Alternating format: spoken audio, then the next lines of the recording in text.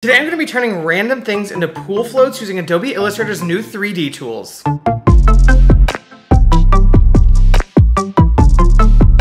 Now, you might ask, why am I doing this? And the answer is, why not? I love playing out with these new tools that they added. You can basically turn any shape that you draw into a 3D object that looks super cool. So I thought I'd have fun playing around with this new feature and ask you all which objects you want me to make into pool floats. If you're new here, I'm Tyler, aka Tylee Talk, and on this channel I design and redesign logos as well as create my own digital art. So if that's something you're into, feel free to give us a subscribe. I also put up prompts like this on my community tab pretty regularly, and I go live once a week, so if you want to see your name, your ideas in a future video, then definitely check those out as well. Before I get started, I wanted to give a huge shout out to Holly Johnson on TikTok, who actually has a lot of digital art on there, and that's actually the first place I saw some of these tutorials on how to use these new 3D tools, and it definitely inspired me to start making these videos. I'll link her down below in the comments, and definitely check her TikTok out. Now, on to the creations and your all suggestions. First, I really just wanted to play around with this and start experimenting with what kinds of shapes do what.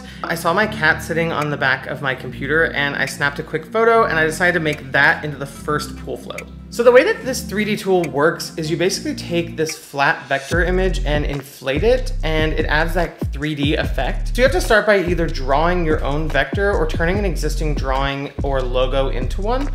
So for this first one, I drew it with the pen tool. I wasn't sure exactly how layering shapes of the same color would look with the 3D tool, so I experimented by trying to draw a couple different shapes, like his tail and his mouth as different pieces, but as you'll see, when you hit that inflate, I think it really just picks up one color mass and inflates that whole thing. So there's not really differentiations in between the different shapes. So once I was happy with how the drawing looked, I grouped all the shapes together and grabbed the 3D and materials panel. I selected inflate and selected inflate on both sides. And this is like that newest feature that they added that I really think gives it that pool float effect that Holly actually pointed out in one of her recent videos. The thing about these 3D pieces that are a little frustrating are how long they take to render. So in order to kind of bypass this, in the top right corner of this panel, make sure that real-time preview button isn't selected until you want to see the final result.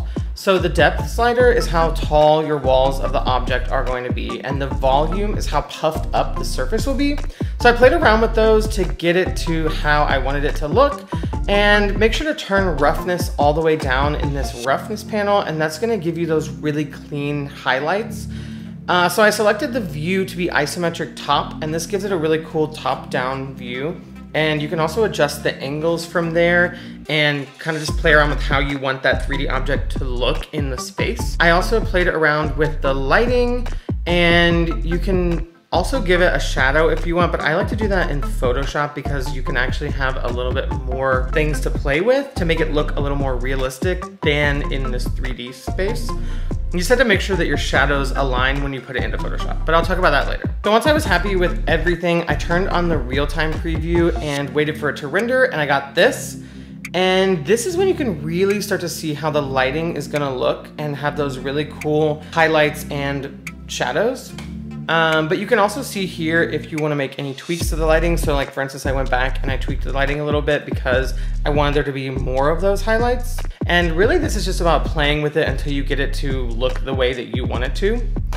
And I also thought that his belly area looked a little weird in the way that I designed it, so I cleaned that up a little bit, and this is the final result with that one. I really like how this turned out, but there's definitely a few tweaks that I wanted to make in future ones to get the outline right. I think this was a great start, but I definitely learned a couple things along the way that I think made the next ones a little better.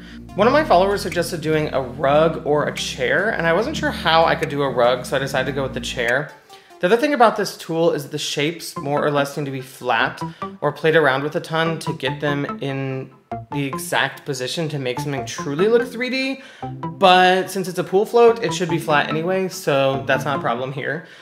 So I decided to make a front-facing view of what a chair would look like, but still make it kind of that flat shape. I knew I needed to experiment with making one color have different depths, so I experimented with giving the shapes a stroke, and that did exactly what I was hoping it would. So I drew out the chair with the pen tool. Another really cool thing about this feature is once you have one object in the style you like, in the layers panel you can hold Option and drag this little button dot appearance dot thing up to your new drawing, and it'll apply the same lighting, placement, and everything as the past one. So I did that for this one. I tweaked it a little bit so that they don't all look identical, and I love how this one turned out. It definitely gave me some inspiration for the next couple. Someone suggested the IBM logo, which was random, but that is exactly what I asked for. So for flat logos and existing images like that, you can actually turn them into vectors pretty easily in Illustrator. So you get the image trace panel, select color and hit trace, and then you go to object, image trace, expand. And then you can just delete any of the parts that it created in there that you don't want. So like this one had a white background, for instance, I deleted that. But with this one, I really did learn that sharp edges don't really go away when you make it 3D. Like even no matter how much you bubble it, it still has those hard edges.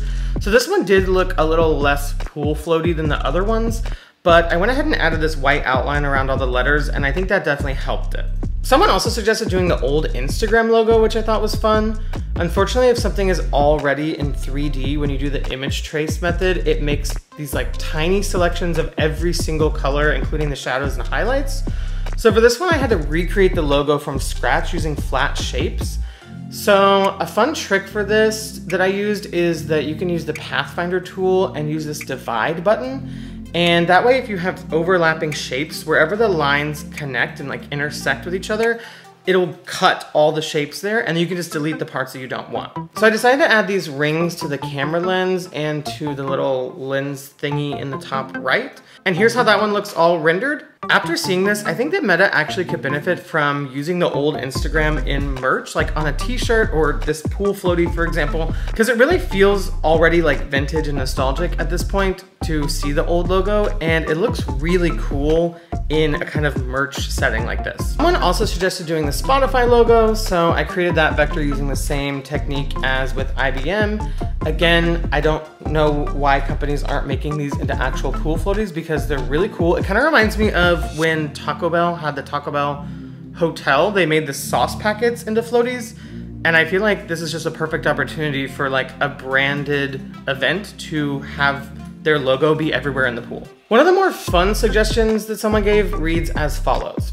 I want to see a penguin wearing a Hawaiian shirt with a straw hat on and glasses, and to finish off, a cup of ice water in one of its hands or wing or whatever it is.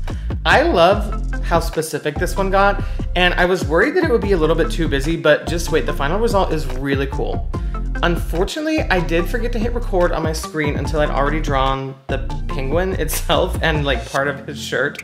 But basically what I did is I drew half of his body with the pen tool, and then I copied it, reflected it, and then moved it over so it was perfectly symmetrical on both sides. And then using the shape builder tool, I could make those into one shape, and I did that basically with all the shapes on him. I drew these little hibiscus flowers for the shirt based on some references I found, and I mirrored the t-shirt to the other side, placed all the flowers on it, and again using that divide tool to cut off the excess pieces. I drew his hat, which I simplified a lot since complex shapes don't really work super well on this 3D function, and he was already extremely detailed. But I did give him the sunglasses, played around with the placement there. I made this cup of water with some simple ice cubes in it, placed it by his hand, and I cut it off and redrew it so it looked like he was holding it. And when I gave it the 3D look, I was super impressed. I was worried the detail would be gone, but instead I think it is the best one that we made today. So thank you so much for that suggestion. This one inspired me to make another kind of more complex one. I feel like a couple years ago, it was really trendy to have rafts that looked like food, like a slice of pizza or something like that, or like an avocado.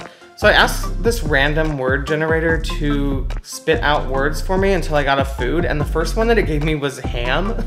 So I decided to draw ham. So I drew it out with the pen tool, and when I made it 3D, it really looks like a pool raft that you would have seen like at Urban Outfitters in 2017. Finally, I exported all of those as PNGs and brought them into Photoshop. I found this pool reflection image on Google. Maybe for future ones, I'll try to recreate something like this in Photoshop, but for now, this is what I'm using. I put all of them in there and I worked on the placement of them so that they kind of took up the same amount of space in the pool.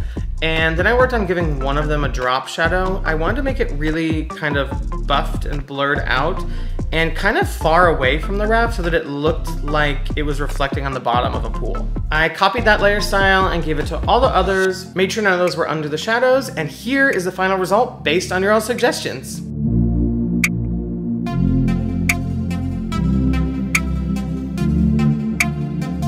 I think throughout this process, I really learned what types of vectors work best for these. You can really see an improvement from the first one I made of the cat to the final one, I think, and kind of saw as I learned more and more as I went. I think the penguin one has to be my favorite, but honestly, I am really shocked at how much I love the Instagram one too. Well, that's it for today's video. If you enjoyed it, please feel free to give it a like and subscribe to the channel. And let me know down in the comments which of these objects you liked the best and which ones I should use in future videos.